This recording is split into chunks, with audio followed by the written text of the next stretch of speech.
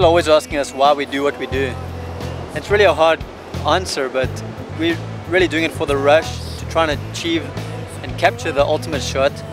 And at the same time, we're getting the feelings almost the same as what the athletes are getting. We're in the zone with them, getting pounded by the waves, hanging out of helicopters real close up to them. So really, we're getting an added rush at the same time.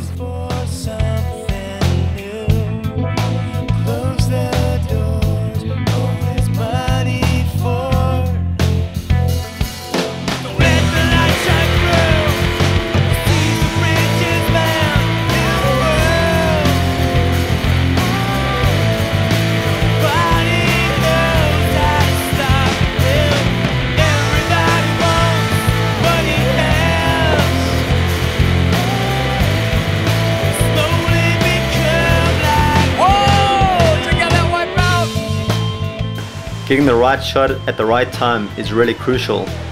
So the right person behind the lens is going to play a big part. Someone that's fearless, knows their limits, but goes a little bit beyond their limits. That's really what counts.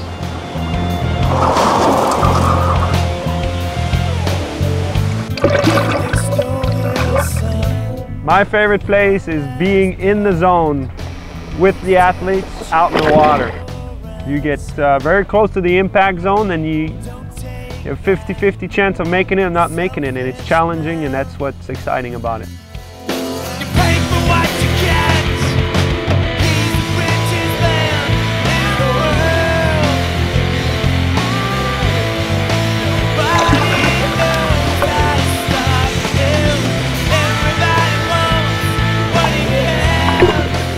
In the making of any extreme sports video, obviously there are a couple of elements that come into play that will allow the success of the video. For example, we're fortunate to work with some of the top athletes in the world. But no matter how good their moves are, if there's no one to document them, they go unnoticed. So yeah, we're fortunate to have helicopter pilots. For them to get right into the action is no big deal at all. I mean, they get right in below the wave, we're looking up at the wave, and it's really quite exciting on its own, just flying with these guys, just hoping to get back home alive. But they're really good, get you into the action, but they get you out at the same time.